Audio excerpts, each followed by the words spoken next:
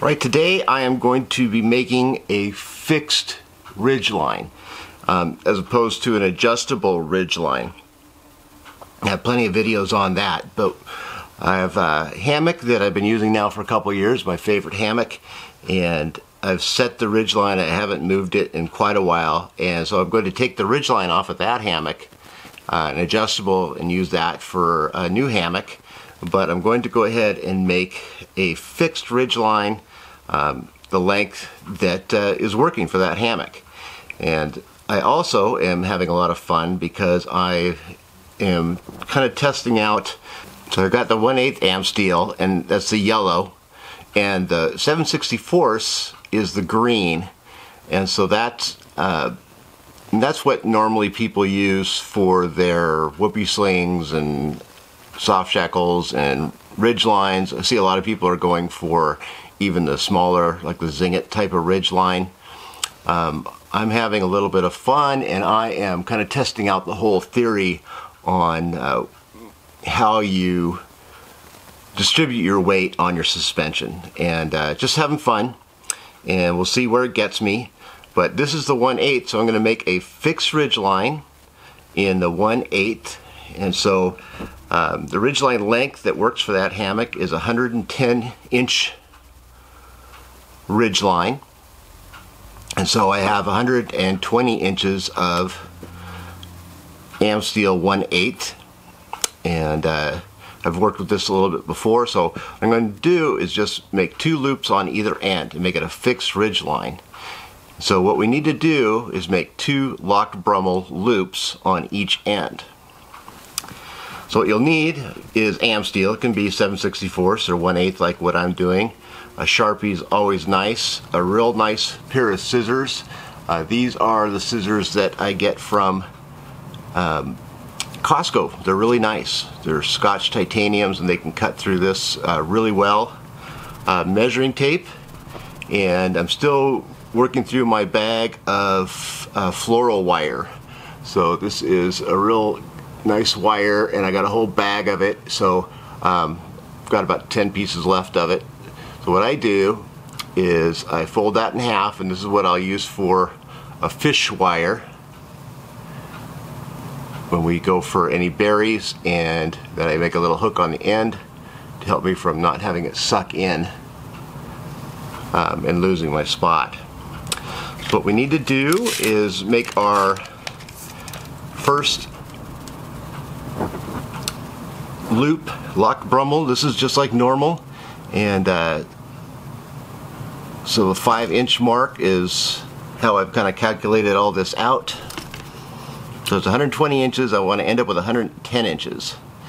So that is where I want it to be, the end.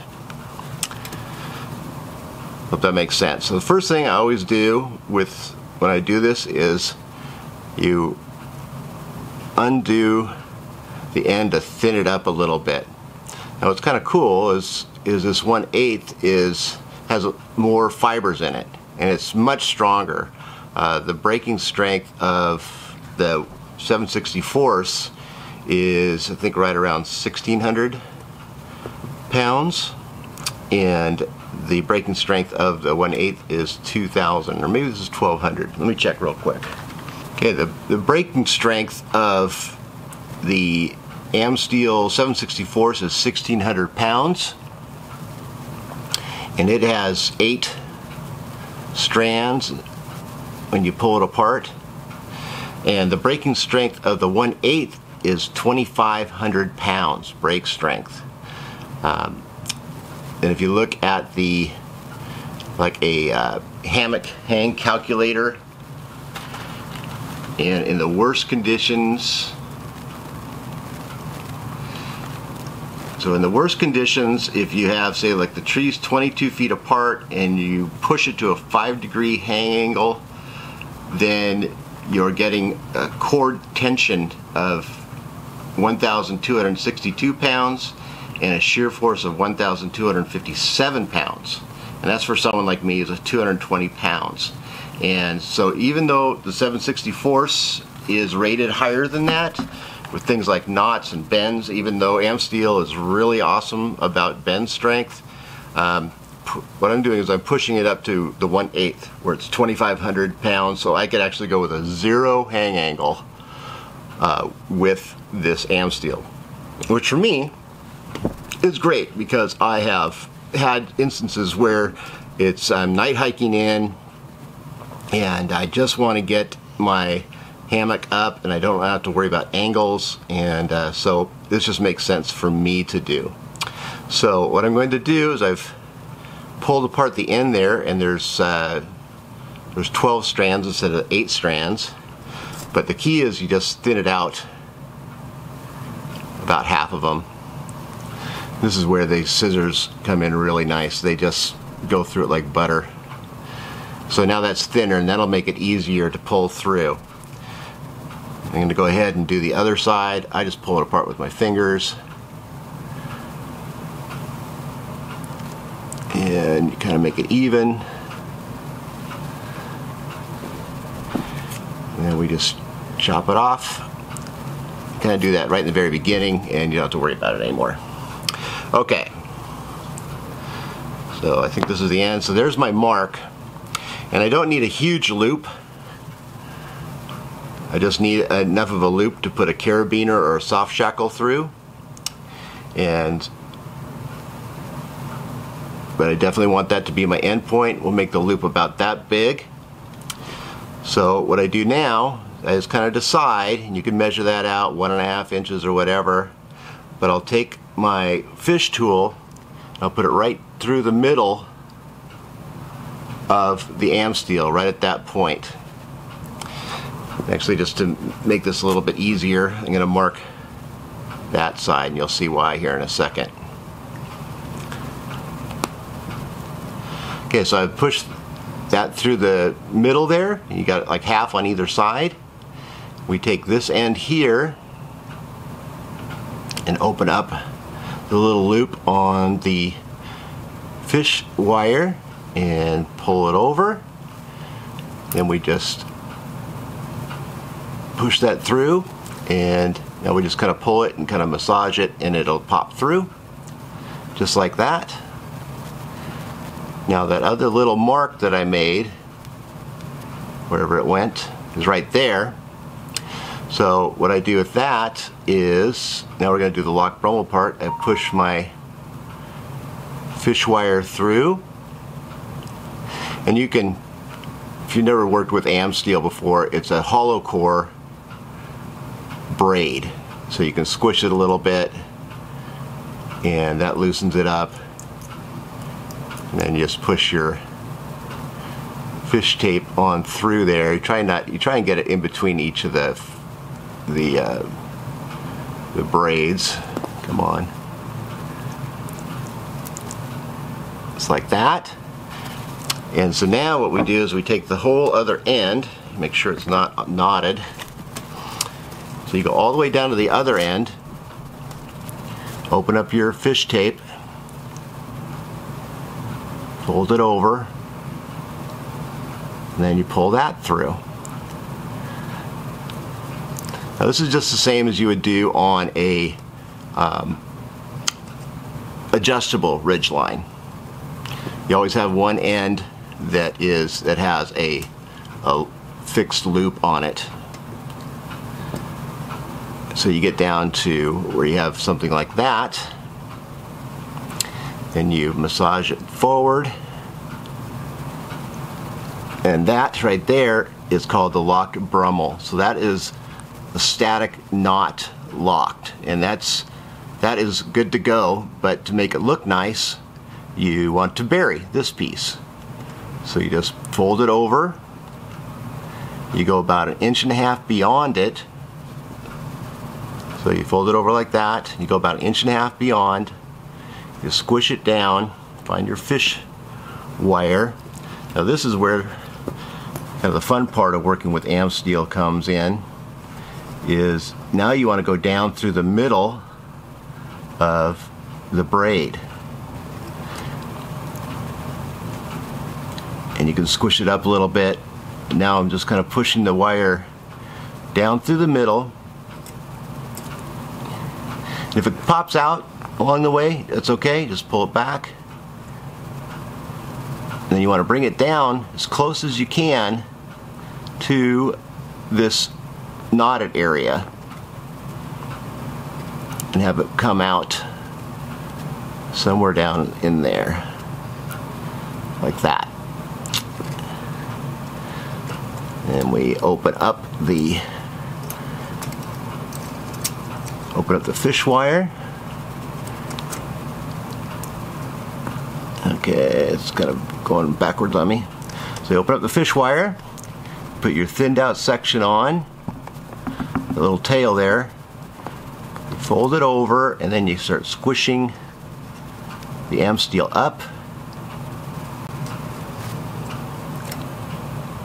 And now you're going to drive this piece up inside of the Amsteel, and the best way to do that is just kind of squish and massage and twist, and it'll eventually start to go inside of itself.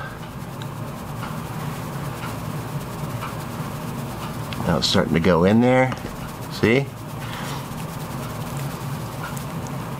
Hopefully soon it will start coming out this other end down here. So there it comes out, right there. So that's all the way through. We can take off the fish wire.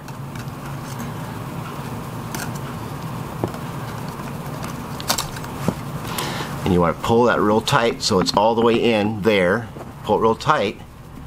Then you just come to this end and start milking that back over, and it'll eventually just suck it all the way in. So now you have a fixed loop. Lock Brummel and bury. Now kind of comes the harder part. We want to do the same thing on the other end.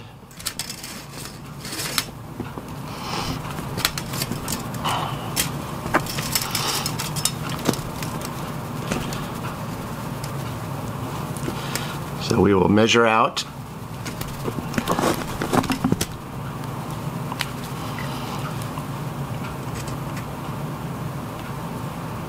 so right there is the other 5 inches.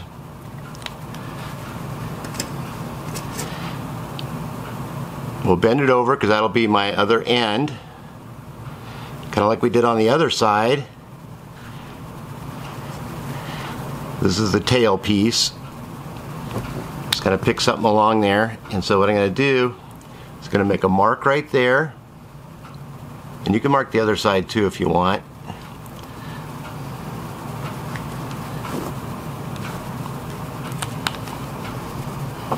So now we will take our fish tape and we'll put it through this dot, not the one on the tail.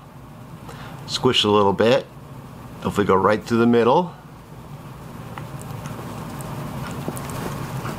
And we'll put that part through, the thin part through, bring it down and fold it over, and we pull that through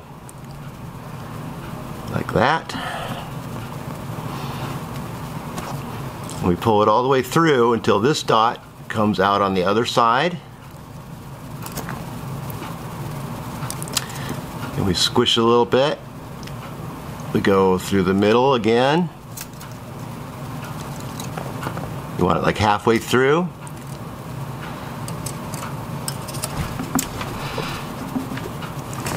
Now, yes, this will be a fixed ridge line, but I don't see any reason, once I've found out the length that's worked for me for a couple years, to not have a fixed ridge line.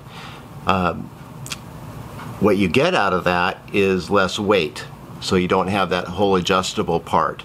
And this is theoretically even lighter than a UCR. But since I'm going to the 1/8, I'm gaining a little bit of weight. But this will probably be just as heavy as, say, a normal ridge line.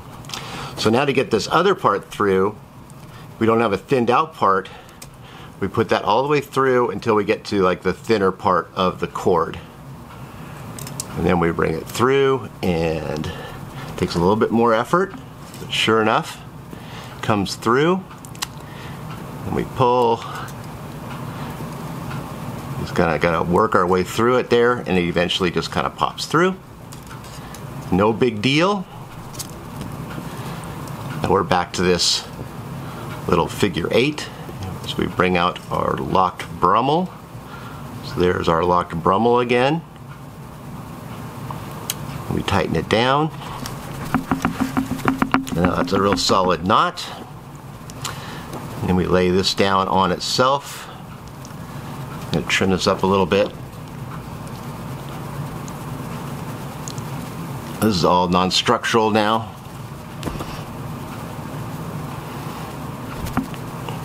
So we lay that down on itself. Go past it about 1.5 inches, right about there. Then we take our fish wire and we go down through the middle, and you can kind of squish it up a little bit. That helps. Just kind of watch it. You do not want it to come out. You kind of bend it a little bit while it's in there. Squish. Threading her down until it gets all the way down to the base of your locked Brummel knot. You want to try and bring it up as close as you can to that locked Brummel, and you open it up, put your thinned out part in, fold it over, and you do your little massage, scrunch it up, massage.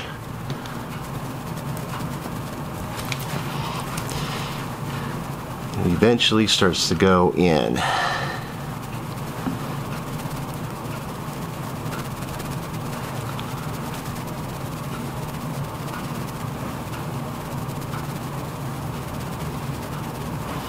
it's going in. Hopefully it'll start to come out this side. There it comes out. I'm going to pull so that's all flat. Pull it out, get rid of our fish wire.